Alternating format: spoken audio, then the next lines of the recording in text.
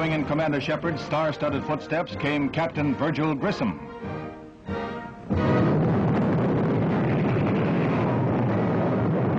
Everything is A-OK until the heartbreaking finale. As the captain prepared to leave the capsule, explosive bolts on the escape hatch let go, and the Mercury is lost. However, the moon gets closer. The leading astronaut of the day, Gus Grissom, was slated to be the first man to walk on the moon. He was an outspoken man with the highest level of integrity. There was no way he would lie for anyone. He was also an outspoken critic of the dilapidated state of the moon program. Just before he died, he hung a lemon on the capsule and held a press conference in which he pointed out the sad state of the program. On the morning he died, upon having difficulty communicating from the capsule, he angrily asked, "Hey, how are we going to get the moon? We can't talk between three buildings."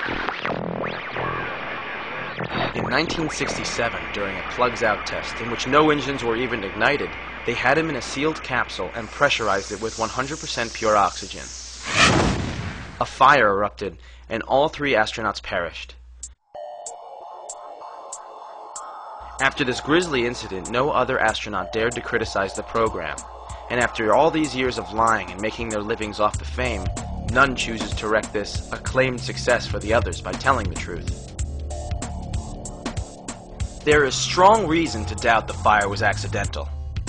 Page 81 of the Apollo 1 Accident Investigation Report issued by the U.S. Congress reveals that prior to the fire, NASA, by their own admission, were very well aware of the respective fires at the Johnsville Navy Air Station and Brooks Air Force Base. The fires in question, as pointed out by author Ralph Renee, were a result of sparks and even static electricity igniting the pure oxygen environments.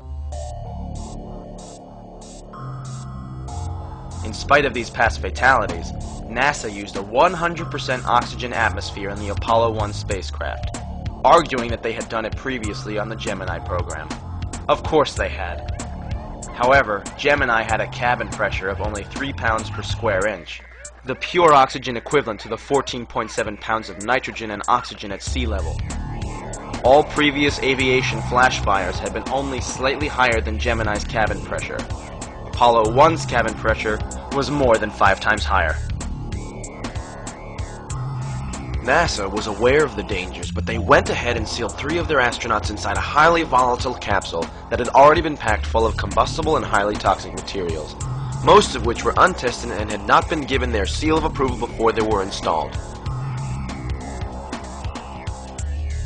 The technicians on Pad 34 needed at least 5 minutes to open the command capsule's door. The astronauts had a mere 15 seconds before the fire consumed their cabin. Fire! We have fire, Captain!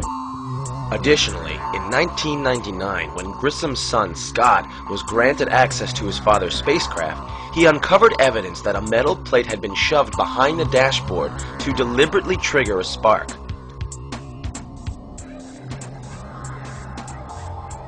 Keep in mind that many of these scientists were war criminals imported from Hitler's Germany.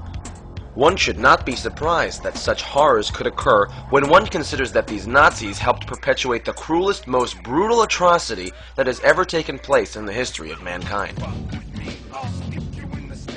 Also, the behavior of the astronauts upon their return to Earth is highly suspicious. Armstrong, Collins, and Aldrin were made to sit and brief the press for nearly an hour and a half. At times, all 3 men exhibited a type of disinterest or absconding emotion, not to mention outright lying. The most obvious error was in an answer given by Collins. The astronauts were asked if they could see stars from the surface of the moon.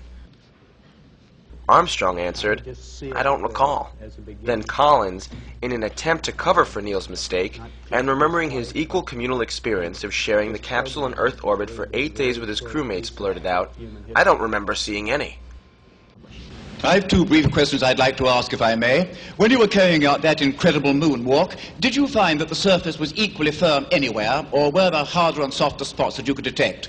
And secondly, when you looked up at the sky, could you actually see the stars and the solar corona in spite of the glare?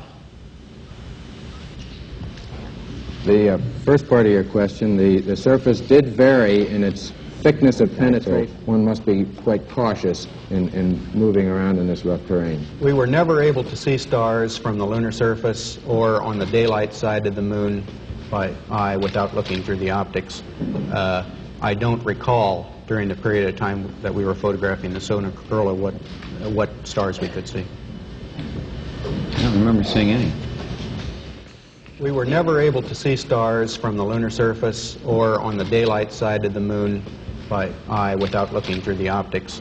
I don't recall during the period of time that we were photographing the solar corona what stars we could see. I don't remember seeing any. Transcripts published later attributed his remark to Aldrin, who was supposed to have been there on the surface. This was done, no doubt, to throw off most, who had only had an altered transcript and not a film copy of the entire press conference. I know there's a lot of scientists from a number of countries standing by to see the lunar samples, and we thought you'd be interested in seeing that they really are here. What about the moon rocks, the laser reflector discs, and the photographs of the astronauts on the moon? The Apollo samples are not rocks gathered during moonwalks. They are, in fact, meteorites that were specifically gathered on Earth by von Braun himself before the moon landing ever took place. After Kennedy declared we would land on the moon by the end of the decade, the race to the moon was in full force. So why would von Braun, who was supposed to be working feverishly on the Saturn V rocket, need to go to Antarctica? In the May 1967 Popular Science article entitled A Spaceman's Look at Antarctica, page 114 to 116, von Braun states, "It may well be smart to test lunar vehicles or surface drills in Antarctica before taking them to the moon." This was never done. He did, however, meet up with the penguins. In reality, the real reason for the trip was to gather meteorites that could be passed off as moon rocks.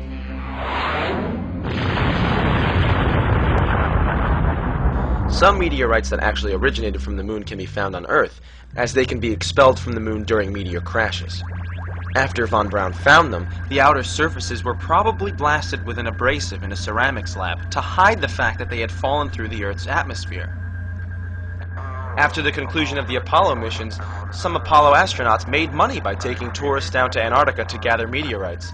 Due to the contrast with the landscape, meteorites are easier to spot there.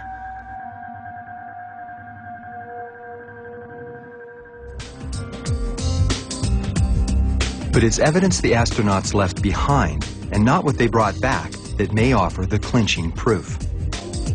Each successful moon mission set up a range of experiments.